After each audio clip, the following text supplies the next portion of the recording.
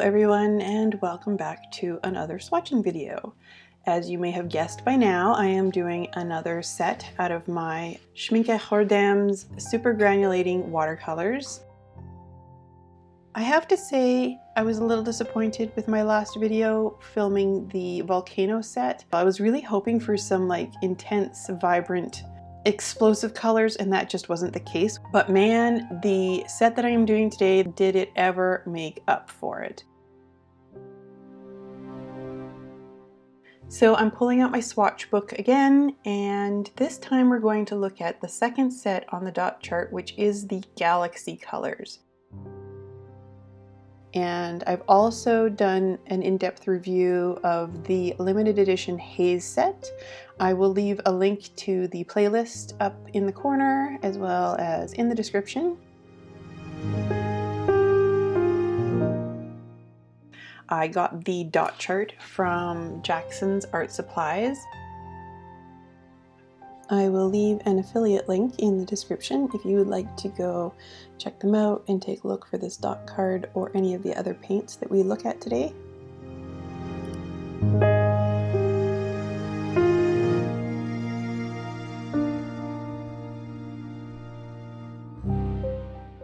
Okay, looking at the first color here in the set, Galaxy Pink. It's a double pigment color, and it's not what I would necessarily call a pink. It's more of a maroon, but I suppose Galaxy Maroon just doesn't have the same ring. But it is a very lovely color. It was relatively easy to re-wet off of the dot chart, which I really appreciated. I was able to get a good amount of pigment to lay down on my little swatch chart. Speaking of swatch chart, these first three here, as well as the Volcano Brown, I messed up when I was making my rectangles, and I put my little black opacity test swatch in the wrong box. And so these like 4 swatches on this row on this page are going to bug me for like the rest of my life. But what do you do? So playing around with random mixes of water and pigment to try to really accentuate the granulation and see what kind of results we're going to get with the color separations once it's dried. So these colors on the dot chart were considerably easier to re-wet than the volcano colors were, so I was able to actually do little dispersion tests for the colors. This first one, it's probably the weakest of my dispersion tests. I think it was the smallest dot, but you can sort of see the dispersion, and it didn't go out too much, and it's really difficult to tell which of the colors went further. I think they kind of were pretty equal. Overall, I think I enjoyed this color. There did end up being some color separation. You can definitely see some of the brown there in between some of those violet colors, which is really cool. It is heavily granulating, which of course you're going to want in a super granulating color. It's a really nice color, though I right off the top of my head can't think of how I would apply it into the type of artwork I'm doing right now, but I did enjoy it.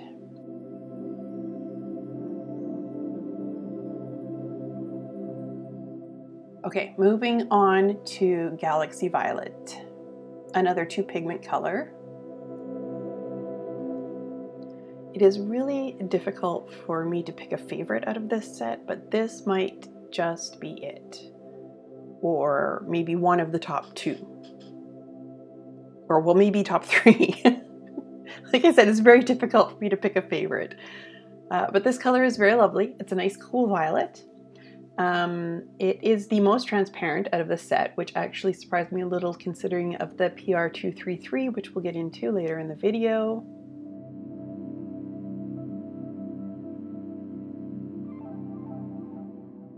I initially felt like maybe this color was a little bit weak, on the weak side, but I was able to go back and do another pigment load on my brush and pick up more pigment to make a nice deeper color. So I think if this color was purchased in a pan versus a tube, giving it just a couple extra minutes to reactivate with a couple of drops of water on it might be a good idea.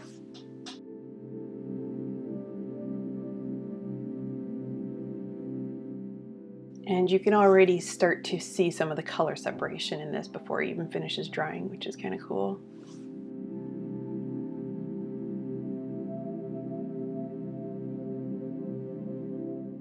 It's a little bit difficult to see in this dispersion test. It's a little pale, as with the pink, but I think that the blue pigment has a further dispersion than the red pigment. Good granulation, of course. You can see some of the color separation there between the two pigments. Overall, a very fun color.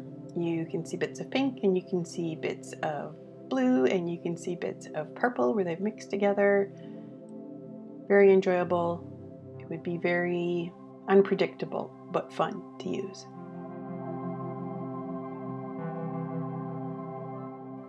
Okay, moving right along to Galaxy Blue, another dual pigment color. I guess I could just mention now all the colors in this set are dual pigments. But this one is the most opaque out of the set, which is not surprising due to the PG50, which we'll take a look at a bit later. It's a very beautiful, bright, very intense blue. It actually kind of reminds me a little bit of Daniel Smith's Manganese Blue hue, which is a PB15, so it's actually a phthalo color. So this almost has that same intenseness, but not quite, because of course it's not a phthalo color. Starts to granulate very quickly.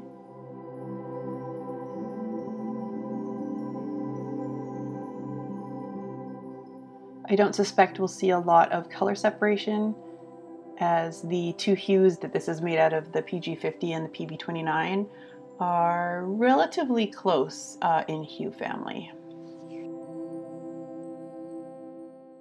Looking at the dispersion test, it looks like the blue pigment, which is a French ultramarine, has settled in a little quicker, and you could see on the edges of the watery mix there, it looks like some of the more aqua-y greenish pigment has made it out a little bit further.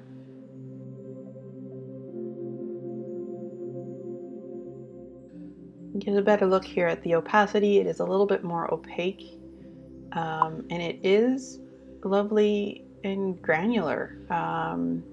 And you can, if you look really close, see some color separation between the warmer, sort of almost purpley looking ultramarine, and then of course you see some of the more aqua-y, brighter color of the PG50. Super fun color. They all are.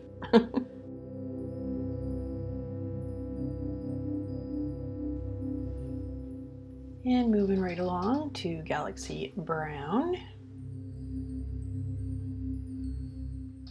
This one seemed to re-wet. It was really nice and sort of creamy re-wetting it, which was lovely.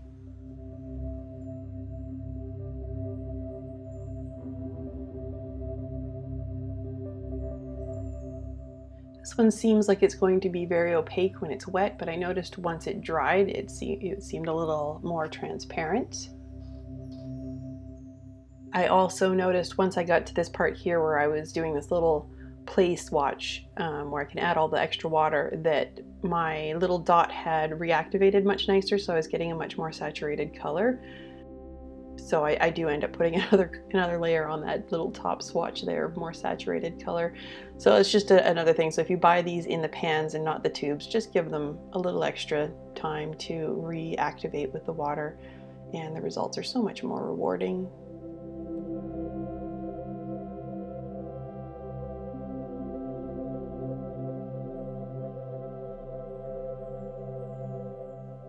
So looking at the dispersion, it seems as though the brown pigment definitely has a further dispersion rate. It's a little difficult to tell because I did have some backwash causing those blooms in the center there, but it still looks like the violet pigment has settled in deeper to the initial dot that I put down. And then the brown has just sort of dispersed a little more. Once dry, you can see it looks rather transparent, and it's a nice brown, and you can see some of the violet pigments there peeking through every now and then. Though this one might maybe be considered the least granulating of the set. Could have been just my sample that I had, but compared to the others, the granulation was way more intense than the others. I mean, it still granulates, it just doesn't seem to be as intense as it does with the other colors.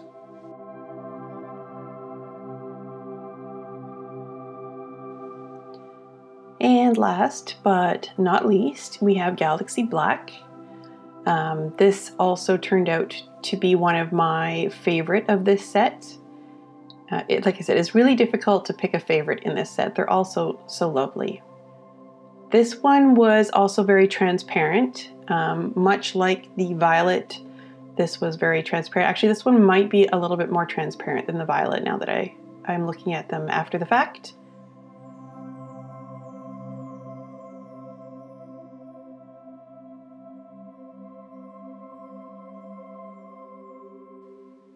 It's very dark blue, as you would expect, considering it's got a black and a blue pigment in it. Almost Payne's grayish. We'll get into that more later when we look at the pigments in them.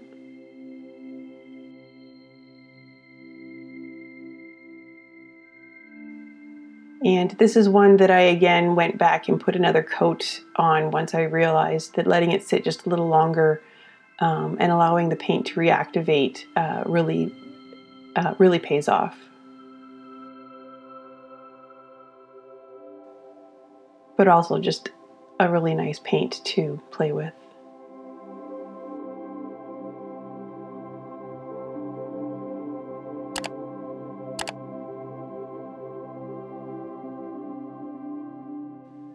Looking at the dispersion, you can see actually some difference between the black pigment and the blue pigment. I believe the black has dispersed further out. The blue has settled in closer to the original. Again, I did end up with some backwash there, a little bit too much water.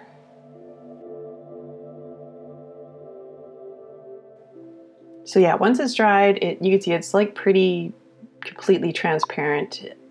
It's very granular. It's very lovely. I really love this color. You can see a little bit of a separation between the blue and the black, but they're both very dark, so it's difficult to see. You got to get up close to see them. From a distance, it just looks like a really nice, muted, dark, bluish color. Like, I would say it's more of a dark blue than a black, but it's so lovely.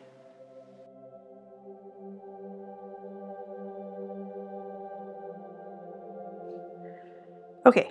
Looking at the pigments in these colors, Galaxy Pink has PB16 and PBR33.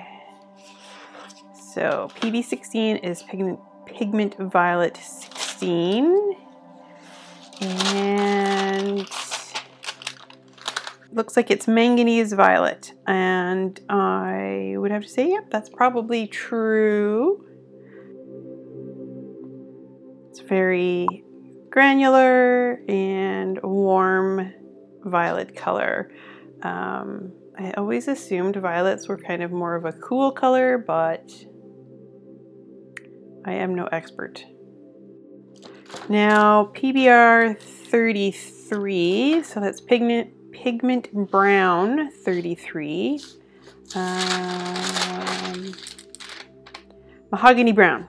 Oh, that's a good one. Yeah, that's for sure. So again, it's very granular. It's actually a very nice brown. I've never actually tried this brown. Okay, Galaxy Violet. I already know these two pigments, PR233 and PB29.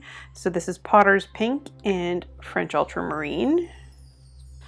And so there's good old Potter's Pink. So this one here would definitely be one that would be easy to sort of mix on your own, because Potter's Pink and French Ultramarine, which is right there, are very common colors to have in a palette. Honestly, I don't actually have Potter's Pink myself, but I do watch a lot of other watercolor artists that do have it. They like it a lot for skin tones and sandy beaches and just things like that. Okay, Galaxy Blue, very pretty.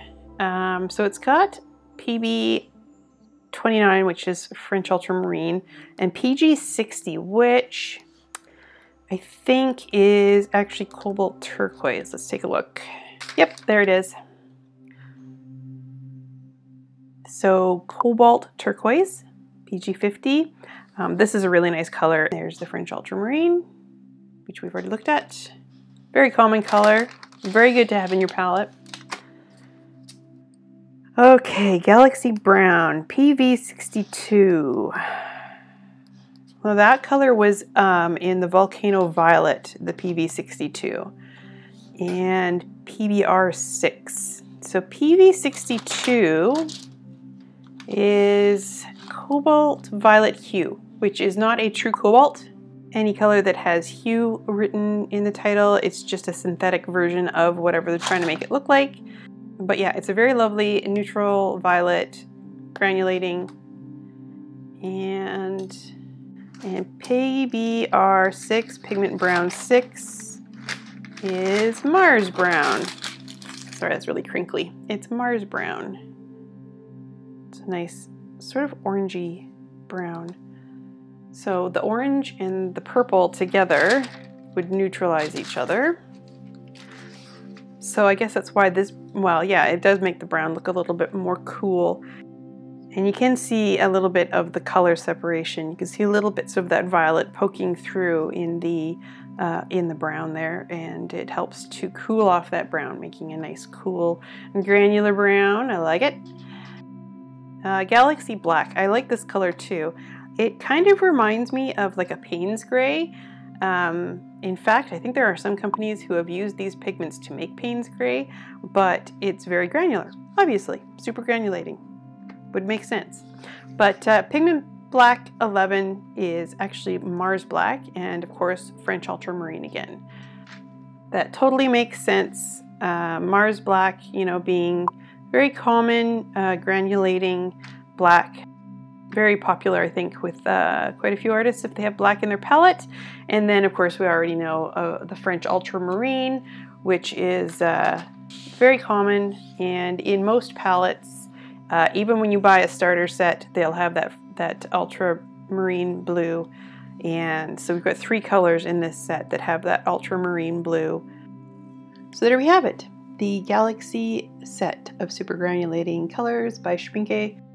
I really enjoyed this set. I had so much fun with these colors. I would totally buy these if I were looking to buy some convenience colors.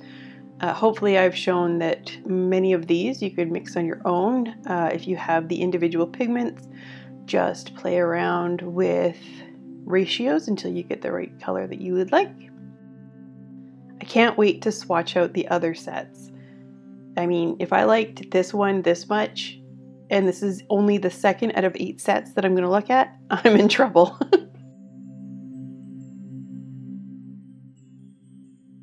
If you love your super granulating colors, if you have any of these, or any in their super granulating range, I'd love to hear below which ones are your absolute favorites.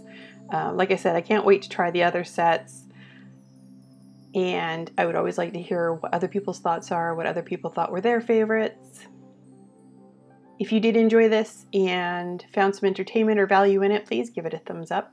And if you like these types of videos, please consider subscribing. As I said, I will be doing the other 6 sets on this dot card. There are 8 in total. This is the second that I've done. And I am so happy that you stopped by to watch this with me. And I hope you have a great day. And until the next video, bye-bye.